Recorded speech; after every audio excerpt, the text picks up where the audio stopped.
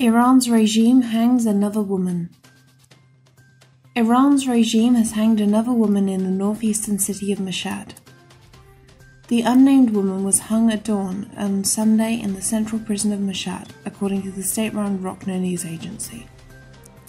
She was the 94th woman executed in Iran since Hassan Rouhani took office as president.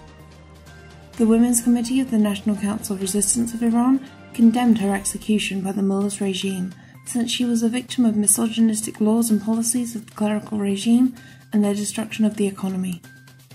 The NCRI Women's Committee urged international organizations defending human rights and women's rights to intervene and put an end to the death penalty in Iran.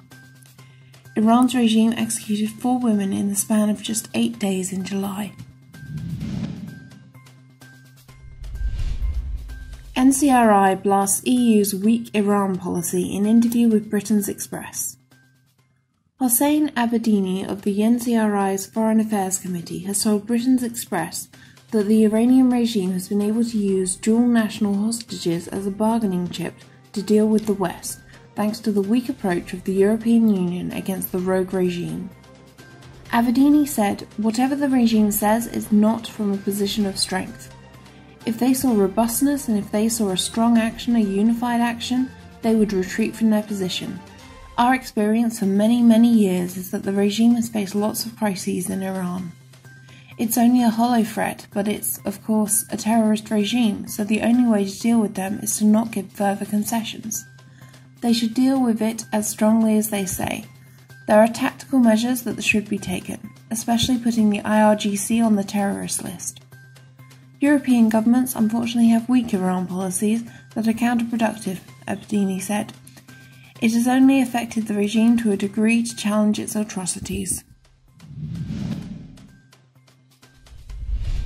Demonstrations and protests by retirees and teachers. Hundreds of retirees staged a demonstration outside the Labour Ministry in Tehran on Monday. The protest was held despite the regime's repressive measures.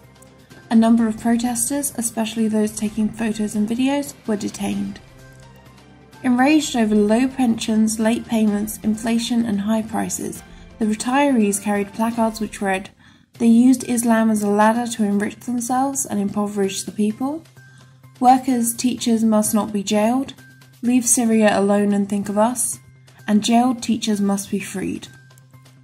The same day, a large number of teachers and retirees in Isfahan staged a demonstration. Their placards read, "Livelihood, dignity and health are our inalienable rights. We will not rest until we obtain our right. Raise teachers' wages above the poverty line. Our enemy is right here, they lie when they say it's America. Leave Syria alone, think of us. And no theft, no humiliation, these are the nation's chants." A short while later, the repressive forces attacked and assaulted the protesters and arrested several of them. Iran sentences 10 sugarcane workers to lashes for protests. 9 workers of the Haftapur sugarcane factory in the Iranian city of Shush were sentenced to 8 months in prison and 30 lashes each, state media reported. The workers stood trial on August 14th. They are being prosecuted for attending a 1-hour protest gathering on May 9th demanding their rights.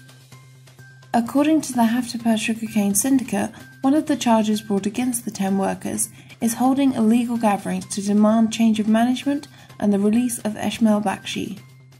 The syndicate also said that the workers had been summoned for charges such as publishing messages on the internet. Earlier, 7 more of the complex's workers were tried and sentenced. According to the Haftapur workers' independent social media channel, the judge sentenced each of the accused to 8 months of a suspended prison sentence and 30 lashes.